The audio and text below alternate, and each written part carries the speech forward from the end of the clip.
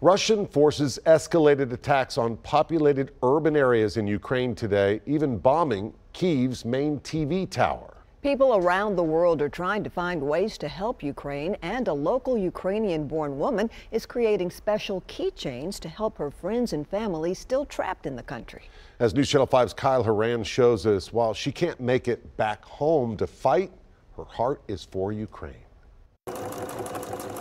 In the corner of a West Nashville apartment complex commons area, the somewhat soothing sound of a working sewing machine hums away.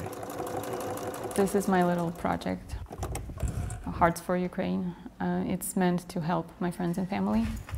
The signature blue and yellow we've come to recognize as support for Ukraine, shaped in a heart attached to metal links. For $15, this is what hope looks like.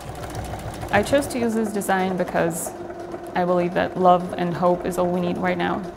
Inna Bednarska has been here for 4 years, but she was born in Donetsk, Ukraine.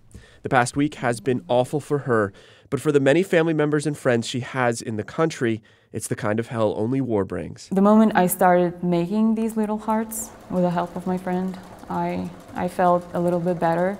It's, a form of my therapy because I know I'm making something.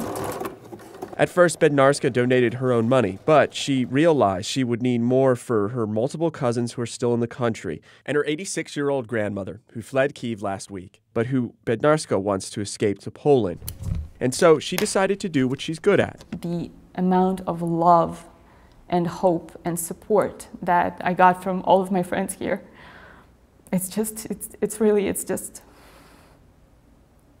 more than I could ever imagine and hope for. And if there are other people who also want to help, I'll be glad to share this little project of mine. Blue and yellow keychains, reused from old airline seats and string. Bednarska says it's material that's been in the sky, which is where she wants to be, flying home.